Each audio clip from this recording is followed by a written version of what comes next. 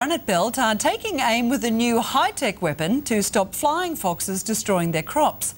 They're trialling lasers and early results are promising. They've tried just about everything.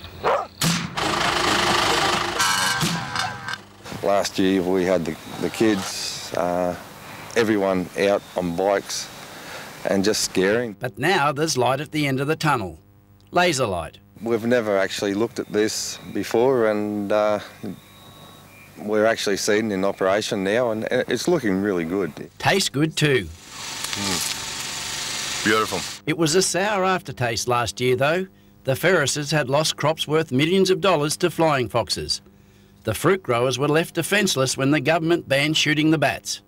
And that's why this new weapon means so much. But so far it's only a trial on this single property. Everybody else in the district is left the same as they were last year without any form of defence. With the bats firmly in their sights, the aim of the lights is to not only save the fruit, but their livelihoods too. Quite simply, if the bats aren't stopped, people like the Ferrises will be forced to walk off the land. We love what we do, and yeah, so let's just bounce back with new technology and try and recoup what we've lost. Peter Collins, 9 News.